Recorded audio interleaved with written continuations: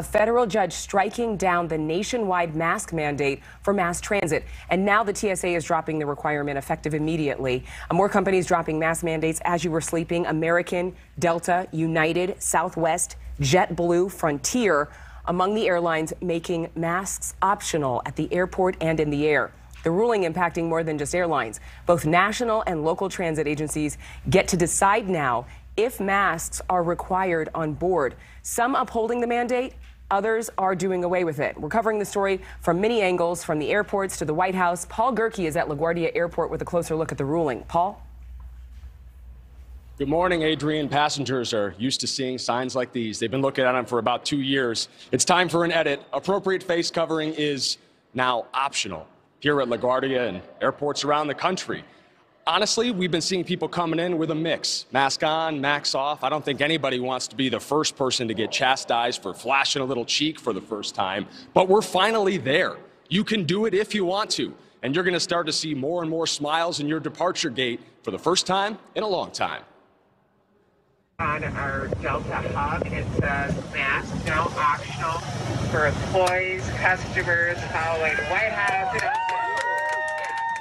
You are now free to move about without your masks. A round of applause from passengers after learning masks are now optional on flights. A federal judge in Tampa struck down the CDC's transportation mask mandate Monday, ruling the agency had exceeded its authority and failed to follow proper procedures. Judge Catherine Kimball Mizell argued the mandate didn't live up to its purpose of sanitation.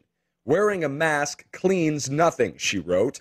At most, it traps virus droplets, but it neither sanitizes the person wearing the mask nor sanitizes the conveyance. The order effectively ends mask requirements on flights and in public transportation hubs. The TSA announced it will no longer handle enforcement, and the airlines were quick to drop their mandates in turn, falling like dominoes and signaling the end of an era that caused confusion and turmoil in the sky.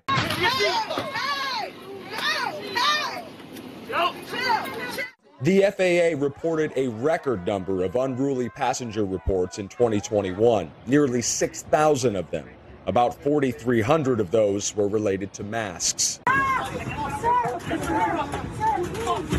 The CDC had extended its mask mandate until May 3rd, citing the need to study an uptick in COVID cases caused by the BA.2 Omicron subvariant.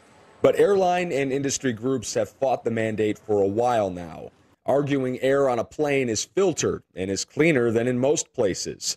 And as the news rolled in across terminals and in the skies, many passengers were more than happy to breathe it in. It's over immediately. Congratulations.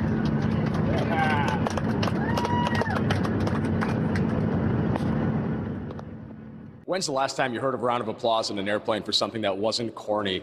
Airlines are preaching patience over the next day or so. Messaging like this takes some time to roll out, so try not to lose your cool and end up on a no-fly list if you're heading out today or tomorrow. And remember, the airlines were lobbying for this for a while now, Adrian. This is something they wanted to see, which helps explain why they were so quick to roll back their policies, even when this announcement came as a bit of a surprise. Yeah, they absolutely believe that the mask mandates have actually added to the occurrence of those upset, unruly passengers on board planes. So I think they're going to have a sigh of relief this morning. Thank you so much, Paul. Thank you so much for watching. Make sure to click on the red subscribe button below so you can get more of NewsNation's fact-driven, unbiased coverage.